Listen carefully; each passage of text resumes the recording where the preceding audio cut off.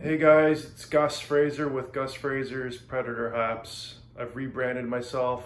I got a new name for my channel, my YouTube channel, but this will be an update on my Champsochromis Caeruleus.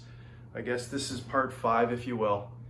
So he's doing great. He's, I guess, coming up on 10 months since I purchased him as a juvenile, as a 4.5-inch juvenile. He's probably pushing 9.5 inches, 10 inches in that time frame. So he's gone from 4.5 inches to probably close to 10 inches, maybe a little less than 10 inches. Doesn't look as big as before, maybe because I've got this guy in the tank, the Champsochromis Caeruleus. He's my largest fish in my tank now. Also added a Nimbochromis fuscotaneatus, the Fusco. He's one of the bigger guys in this tank as well too, but the trout certainly holds his own weight and definitely is maybe the longest, but certainly doesn't have the girth as the Champsochromis. It's been awesome having this guy in my tank. Blues are coming in really nicely. The fins are massively long. That anal fin is long, that dorsal fin is long. Temperament is good. He sometimes flares up to try to mate with one of the other males and darkens up.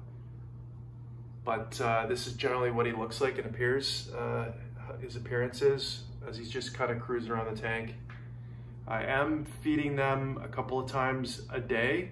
I don't feed on Sundays, and there are Saturdays when I don't feed as well, just because I am doing quite heavy feedings at 2 a day. And I've noticed since I've done that, he's put on some size. But that's pretty much it. Tank's really evolved over the last 10 months as well. I've got, like I said, the Fusco, the Champsochromis Caeruleus, my Exochromis Enigenius, which is back there in the corner. He's starting to put on a bit of size. He's taken forever to put on size, but you see his egg spots are coming in nice now, and he's starting to get a bit bigger. I want to say maybe he's 4.5, 5 inches, but holy smokes, those fish take forever, at least in my experience, to put on size. Can't wait till he gets a bit of blue in his face. That Champsochromis Caeruleus is one of my originals. My Jallow Reef has put on nice size. My first cichlid that I purchased was this OB Peacock from a local fish store here in Oakville, Mississauga, Ontario area. He was a tiny little juvenile. He's put on some massive size and has turned those nice colors, mostly orange, but a bit of blue.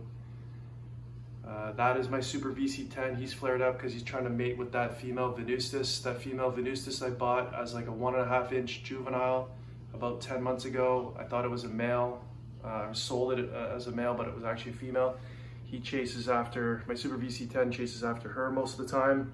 As you can see right now, can't even keep up with it. I've got the Blue Dolphin. I believe that's a male. He's doing okay. That's a Eureka Red.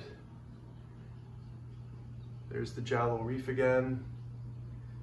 There is my pain in the butt, but he's been chilled lately because I had him removed for quite a while. That's my pain in the butt Malawi eye blighter, Dimidiochromis compressiceps. Insignius or Tanzania. He's doing okay, but he's got a bit of fungus on his back, towards the back of his dorsal fin, as you can see there.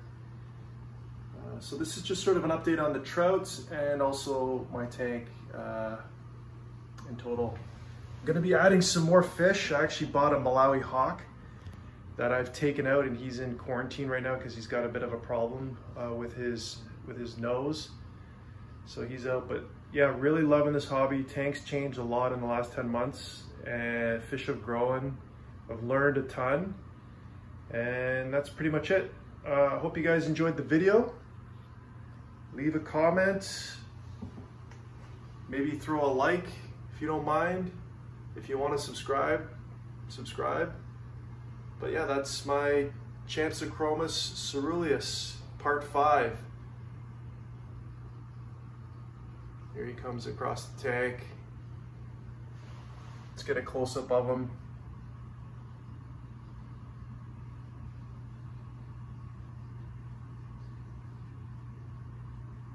So if we go back to part 1 of my series, you'll notice obviously the massive difference.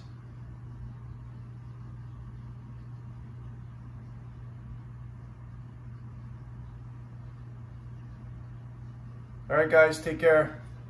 Thanks for watching. Bye.